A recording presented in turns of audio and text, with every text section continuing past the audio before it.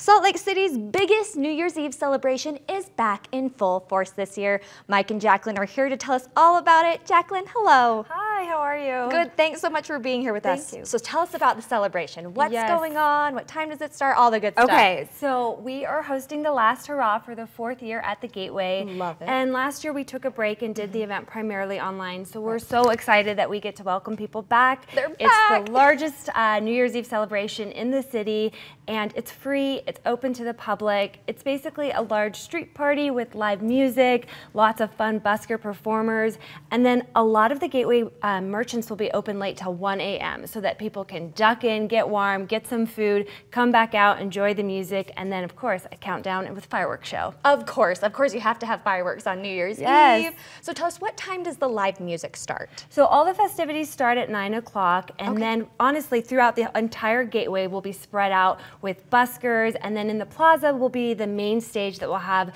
the DJ and then 2 live bands. There's entertainment everywhere you go. What kind of music will be played? There's amazing local musicians, the Brothers and the Rubies, and they are high energy, perfect for New Year's Eve, perfect for that celebratory atmosphere, and it's really going to be a party. I'm so excited. It sounds like it's going to be a blast. So lots of people are probably wondering what kind of drinks will be available at this party. Yeah, so we'll have several pop-up bars, and you can get anything from a hot chocolate to a hot toddy, and a lot of the for everyone. Yeah, exactly. And then the Gateway merchants will also be serving beverages. So newly opened Flanker will be open right in the plaza, Seabird Cocktail Lounge, the food hall that has 6 restaurants within that, and a bar, and then Sweet World Tacos, if you want a sweet treat, will be open till 1 a.m. So lots of things to do and duck into. You guys literally have everything covered. Yes. So it will be, I mean, it is Utah and it's the end of December. People are probably wondering, how can they stay warm at this event? Yeah, I mean, it's definitely winter. So, but we will have the fireplaces lit, we will have heaters out,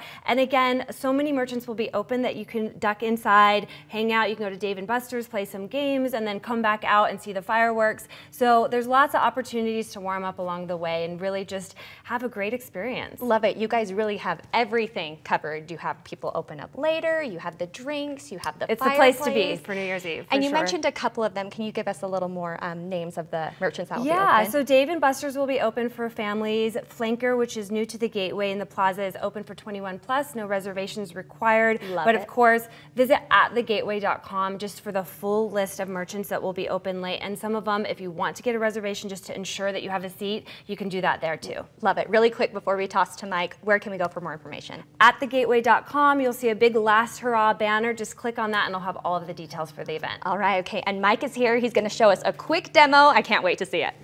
Thank you, Laura.